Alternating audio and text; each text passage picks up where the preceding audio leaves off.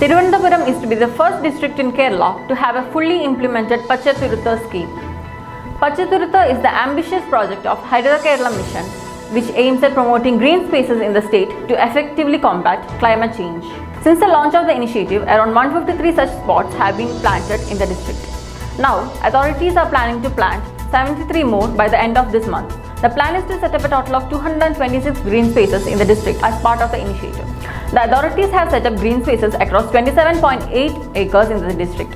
According to authorities, Pachathururthu will help accomplish the state government's Subiksha Kerala scheme, which aims at promoting farming activities and making the state self-sufficient. Besides, local bodies, Agricultural Department, Biodiversity Board, Employment Guarantee Scheme, Social Forestry Department, etc. are also helping implement the initiative.